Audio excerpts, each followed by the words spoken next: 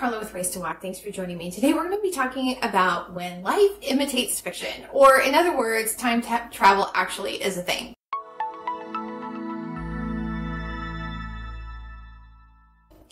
But before we get started, a little bit about this channel. Here we share good thoughts about good words, and on Fridays I host a live Bible study on Instagram at Race to Walk, and then I publish 2 videos a week. I publish that Bible study with some study aids, and I also publish a video about books.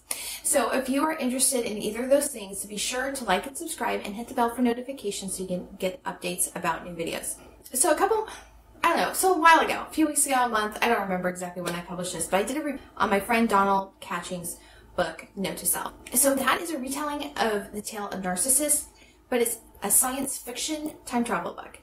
And as I mentioned in the review, it was really interesting to me because it was different than any other time travel book I've read, although admittedly I haven't read all that many. And as his character travels through time, he interacts with the different states of time differently. And I thought it was really interesting because I've never seen somebody describe time travel that way. The way that the character moves through time, that he interacts with the different states of time differently. And I mentioned that it kind of reminded me a little bit of C.S. Lewis's The Great Divorce. So I was chatting with Donald about that after I did the review, and he said that there was a book, and I cannot remember what the title was, but I'll put it up here so that you can check it out if you want to. I ordered it. I haven't read it yet. But there's a story that C.S. Lewis actually got the idea for The Great Divorce from, and that's also where Donald got this, this state of being in different states of time from. So anyway, I was browsing through my news articles, and I came across this news story.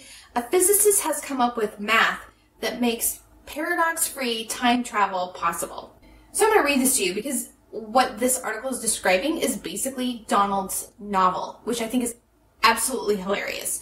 So anyway, this article was from the site Science Alert. No one has yet managed to travel through time, at least to our knowledge. But the question of whether or not such a feat would be theoretically possible continues to fascinate scientists. As movies such as The Terminator, Donnie Darko, Back to the Future, and many others show, moving around in time creates a lot of problems for the fundamental rules of the universe. If you go back in time and stop your parents from meeting, for instance, how can you possibly exist in order to go back in time in the first place? It's a monumental head-scratcher known as the grandfather paradox. But now a physics student, Jermaine Tobar from the University of Queensland in Australia, says he's worked out how to square the numbers to make time travel viable without the paradoxes. Classical dynamics say if you know the state of a system at a particular time, this can tell us the entire history of the system, says Tobar. So here's the thing. I actually just watched Tim Burton's Alice in Wonderland, and they have that, what do they call it, the oculum or something, where there's it shows particular points in time and it shows the future. So that concept is kind of tying into this here, isn't it? Okay, however, Einstein's theory of general relativity predicts the existence of time loops, or time travel, where an event can be both in the past and future of itself, theoretically turning the study of dynamics on its head. What the calculations show is that space-time can potentially adapt itself to avoid paradoxes. To use a topical example, imagine a time traveler journeying into the past to stop a disease from spreading. If the mission was successful, the time traveler would have no disease to go back in time to defeat. Tobar's work suggests that the disease would still escape in some other way, through a different route or by a different method, removing the paradox. Whatever the time traveler did, the disease wouldn't be stopped. Tobar's work isn't easy for non-mathematicians to dig into, but it looks at the influence of the deterministic processes, without any randomness, on an arbitrary number of regions in the space-time continuum, and demonstrates how both closed time-like curves, as predicted by Einstein, can fit in with the rules of free will and classical physics.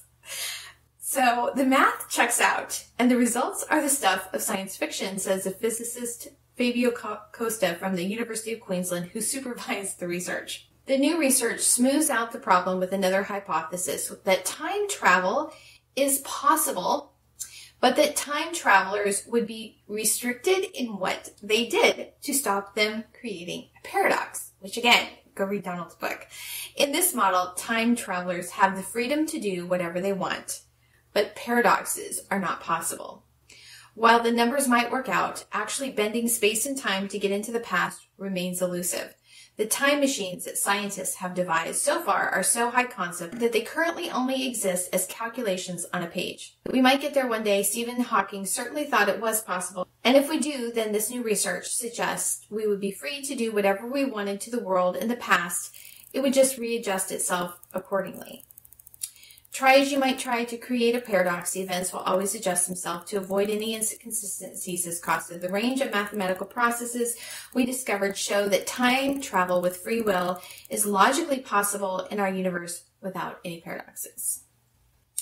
And this was originally published in Classical and Quantum Gravity. So anyway, I thought that was kind of interesting. So anyway, let me know your thoughts on that. And if you've read any time travel books that seem realistic, because I have another one that I'm still planning on doing a review of that is just doesn't even attempt to make any sense. So what other good time travel books have you read that are out there? Anyway, thanks for joining me, and I will see you next time.